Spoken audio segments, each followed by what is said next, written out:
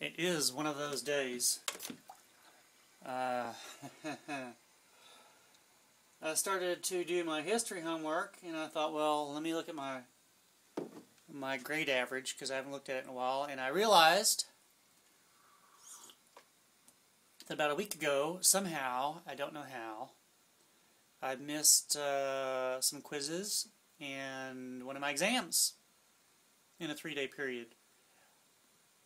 I still don't know how, and I won't mention what my GPA looks like, so anyway, I'm emailing the teacher. Hopefully she will look at my overall timings of turn-ins and grade yada yada and give me a shot at redoing the quizzes and the exam, which shouldn't take horribly long to do.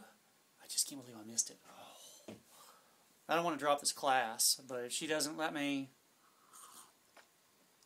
do the repair work I need for that, and I still can't believe I missed it. How many times am I going to say that? I'll have to drop it. Which would really suck, because it would just suck. I don't know. Anyway, so that's my excitement for today, kids. I don't have any heating and air conditioning stuff. You know, that's a thermostat. There's your heating and air conditioning stuff for the day. I have some more junk to post. I actually do. I can't remember what it was in relation to, but I was going to edit a bunch of videos. Here's the weird thing, because I have this, I'm using my iPhone here.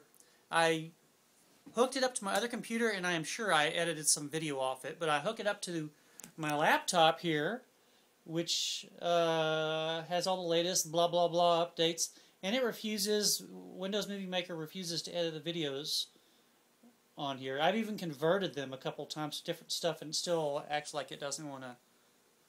I'm pulling my hair out. It'd be nice if I could just find one real program that I didn't have to fork out a bunch of cash for free. Would be nice.